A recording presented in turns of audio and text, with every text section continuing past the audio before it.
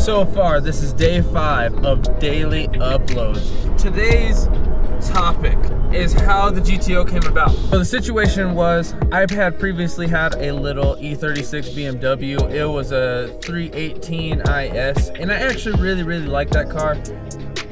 But I was starting to have issues, and you know, I had all these dreams and aspirations to actually LS swap that one a long time ago, and I just was not able to. I didn't think it was feasible, and I really needed a reliable car for work and also just to get around, and I just thought that it was a good time to buy a new car.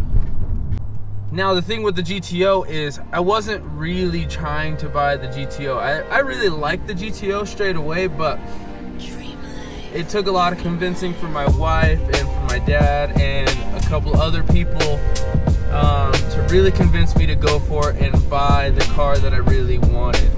Because honestly, deep down, I have a hard time with spending money unless like something else pays for it. So if my normal job didn't pay for the GTO, it was all BMX shows, selling bike parts, and you know, this is a common theme with how I got the supercharger and a lot of other things in my life.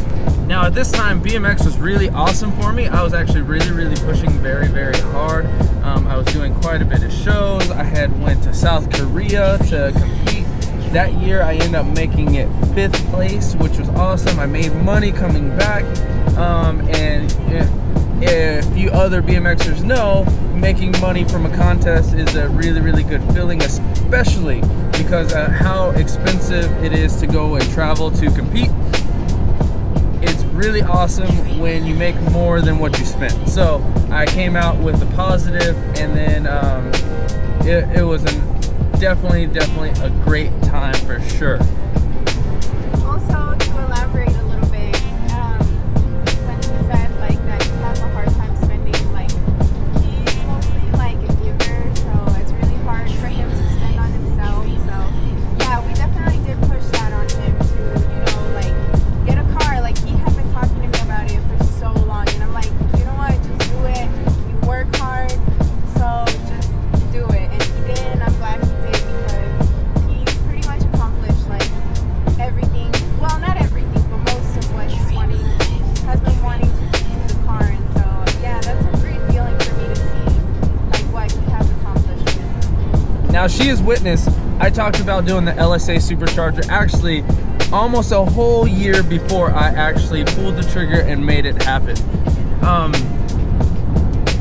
You know, the car was a dream. I'll be really honest with you guys. I never seen myself being able to own something of that caliber, let alone build it myself. I've always been into cars.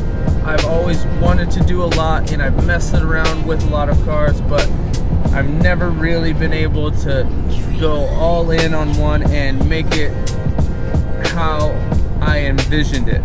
And that is the GTO for me right now.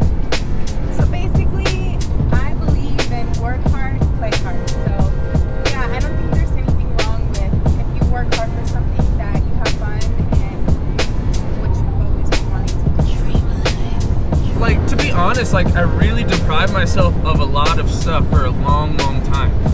A lot of people call it delayed gratification, but honestly, it wasn't even that I was delaying. It's just I try to be extremely responsible with everything that I do, and I try to have a plan of attack for everything that I do. So the fact that you guys are seeing everything that I'm doing now is the fruits of our labor, not just mine, but my wife's, with her support and everything that's going on. You know, we are truly blessed, and like I can't believe everything that I'm able to do at this point. I've only, you know, made my dreams that much bigger. Like once I did the GTO, I feel like I could make the Beamer that much more crazy than the GTO could ever be. A lot of you guys are probably gonna be like, oh my gosh, don't put all your focus into the BMW. But in all honesty, I like the idea of a really light car and a lot of power. So that is what is going on for right now. pretty much just a quick update for you guys today. Thanks for all your support once again. And if you're new to the channel, consider subscribing. I'll see you guys on the next video.